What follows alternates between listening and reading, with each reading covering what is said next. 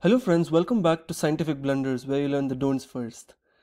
So friction is one of those very interesting things because most people view friction, or most engineers view friction as something that's undesirable. So friction leads to a waste of energy. Friction appears, frictional forces lead to the loss of energy, which appears in the form of heat, and so it's often considered to be one of those undesirable things.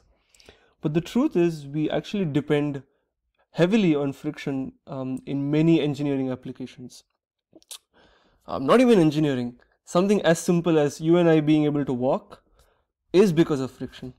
We're able to drive on roads, that's also because of friction. In fact, we depend on air resistance for a parachute to work. And so that's another form of friction, right? And so without air resistance, without that friction, you couldn't have the confidence to let someone jump off an airplane with a parachute, right? So you are really dependent on friction in that scenario. So having said that, friction is almost a necessary evil in today's world. It is sometimes, or in many cases, an undesirable thing because of the loss of energy in the form of heat. But in many scenarios, it is very much necessary. So having paid our tribute to friction, let's work on the problem at hand. So we want to find the frictional force on the block in the given scenarios. And so we have a block of mass m, 10 kilograms, both scenarios. In one case, the frictional coefficient is 0.2, or in both cases it's 0.2. And in one case, we're looking at the static case where the block is stationary and an external force of 10 newtons is being applied on the block. And in another case, there's no external force being applied on the block, but at the moment that we're observing the block, it's moving at 10 meters per second. And so these are the given scenarios, and we want to find the frictional force on the block, right?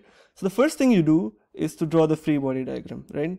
So the net force, or the force due to the gravitational attraction of the earth, or the weight of the block, is going to be mg, and we can assume that g is 10 meters per second squared, so mg is going to be 100 newtons. And then there's a normal reaction that's also going to equal, so the normal reaction due to the ground is going to equal 100 newtons, and that's the same for both scenarios, so I don't see anything different here. So the weight of the block is 100 newtons, which is mg, and the normal reaction due to the ground is also going to exactly balance that, and we know that because the block is not going to accelerate in this direction. So the acceleration is 0 in this direction, so the net forces must be 0 in that direction by Newton's second law, right? We also know the standard formula for calculating the frictional force, right? Let me scroll down a little bit, and the standard formula is the frictional force equals mu times the normal reaction, correct? And mu is 0.2, and the normal reaction is 100. So the frictional force is going to be 20 newtons, right?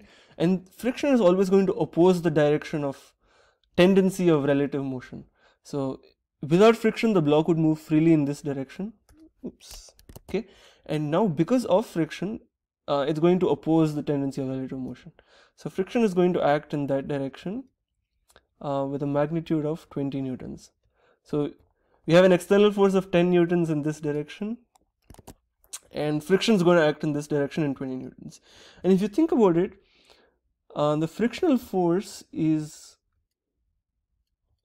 because the coefficient of friction is same, so it's still going to be mu times n, and everything is the same, right? Mu was 0.2, n was 100, and so it's just going to be 0.2 times 100, which is 20 newtons.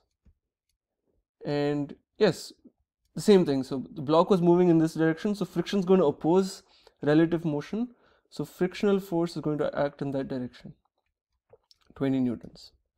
Okay, and we appear to be done, right? I don't know if you guys noticed, but let's just look at the static case one more time. Okay, we have a force of 10 newtons acting in this direction. We have a frictional force of 20 newtons acting in the opposite direction. So that means the net force on the block from what we just drew, let me just pick a different color, maybe this one. So it looks like the net force on the block, so there's 10 newtons in this direction, 20 newtons in the opposite direction. So the net force on the block is going to be 10 newtons in the towards the left, which means the acceleration of the block would be 10 newtons divided by the mass, which is 1 meters per second squared to the left. Isn't something wrong here? Because you're applying, just think about it intuitively, okay? There's a stationary block, you apply a force to the right, and friction somehow pushes the block to the left.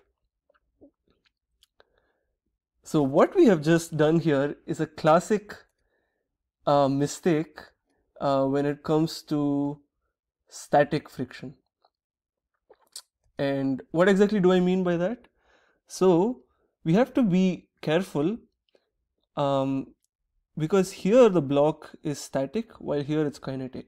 So the force, the kinetic force or the kinetic frictional force will be the coefficient of kinetic friction times the normal reaction, and this is correct. So everything we did here was correct, but the frictional force, the static frictional force, is related to mu s times n, but it is not always equal to mu s times n, and that is why we got this unintuitive result, right? We have to remember that the maximum static frictional force is mu s times n.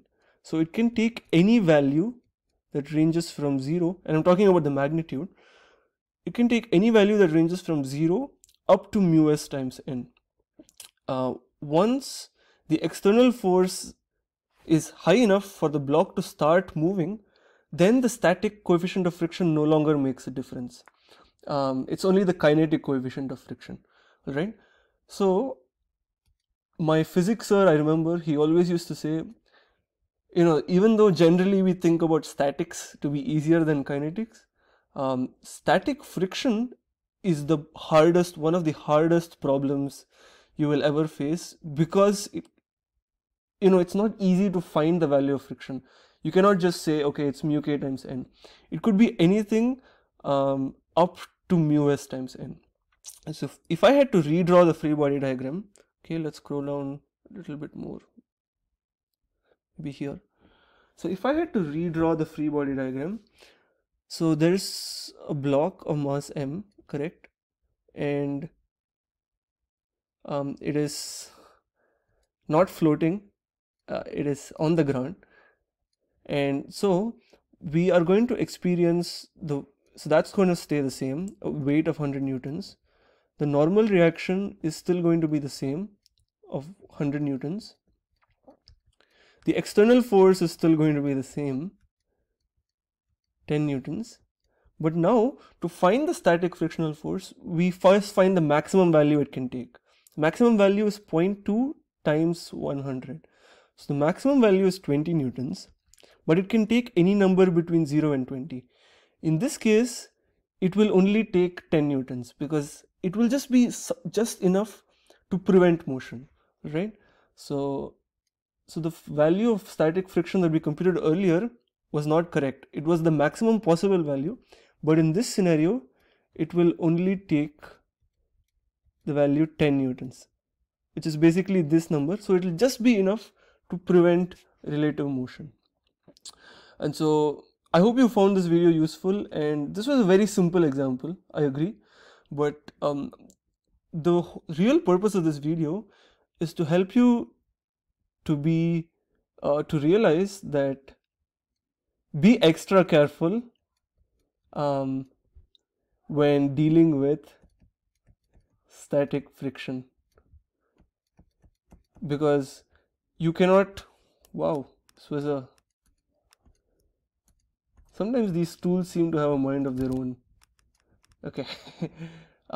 So be extra careful when you're dealing with static friction, because you cannot use a single value, right? It's a range of values anywhere from 0 to mu s times n, and so you have to be careful and pick the right value that lies in this range. So with that, I hope you found this video useful, and I hope you are extra careful when you solve any pulley problems which are stationary, or mass block over wedge problems, or so many different problems where there's static friction involved. All right.